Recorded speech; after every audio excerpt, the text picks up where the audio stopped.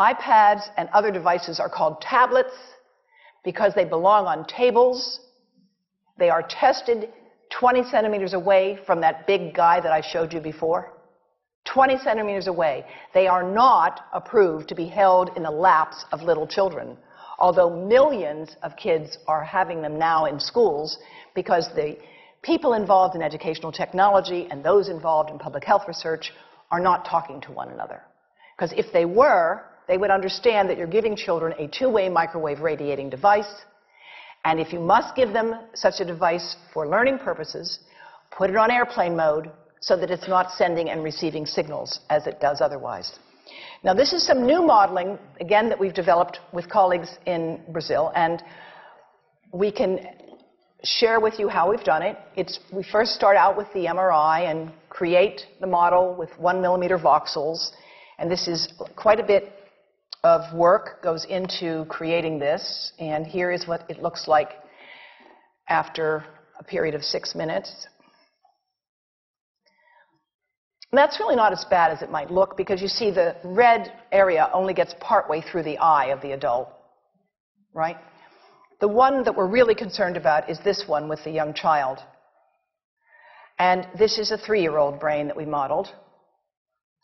And you see that by the end of that 6-minute call, the peak radiation, yellow and red, is getting all the way into almost both eyes.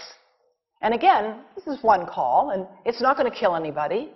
It may not cause any biological effect whatsoever for 1 call or 2 calls or 3 calls. But the question is, what's the cumulative impact of this kind of exposure? How do we evaluate it? And I want to show you an example of some of the work that we are doing now that I'm releasing here for the first time. And this is a modeled microwave radiation dose of a 6-year-old with greater levels to the frontal and temporal lobes, eyes and cheek. And watch this here.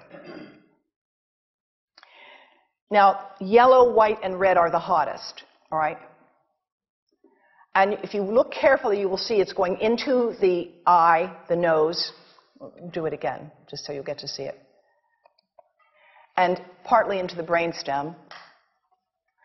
Now, that's just showing you that there's going to be some exposure into that area of a young head. It doesn't tell you that there's any biological effect, right? Now, the next slide is going to show you something that might be of interest to students and faculty here. And that has to do with exposure to the reproductive organs. We call them the gonads. I think you say the testicles. And bone marrow. And look here at the radiation as it gets into the groin area.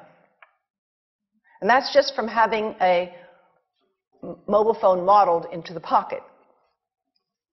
And this, again, is based on a normalized SAR with I think we had a dipole antenna. Now, the breast. The breast is mostly fat, contains a lot of fluid. Things that contain fat and fluid cook faster in the microwave oven. Now, a cell phone can't cook anything, all right? Mobile phones do not pop popcorn. That was a fraud. They don't make any heat that we know of, otherwise they wouldn't be permitted. But they do go through things that contain fat and fluid. And we are now working at Environmental Health Trust with scientists at the University of California, San Francisco, scientists at formerly the president of the American Cancer Society of California, because we are seeing women who keep cell phones in their bras. Has anyone seen a woman put a cell phone in her bra? Hands up, please. Please tell them you've heard now why they shouldn't do that. And here I want to show you our first case report from 2009, and we now have many more. This was a Chinese-American woman who used her cell phone 4 hours a day in her bra for 10 years while she was driving. Now, and you drive with a phone on your body.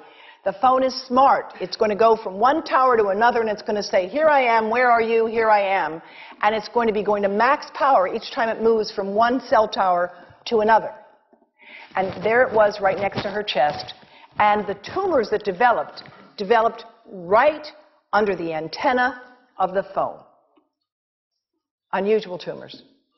But in the meantime, people have a right to know how you can minimize exposure. And again, I think this information is available on our website, will be available on yours. Remember, if you have to give a phone to a child, put it on airplane mode. And think about this.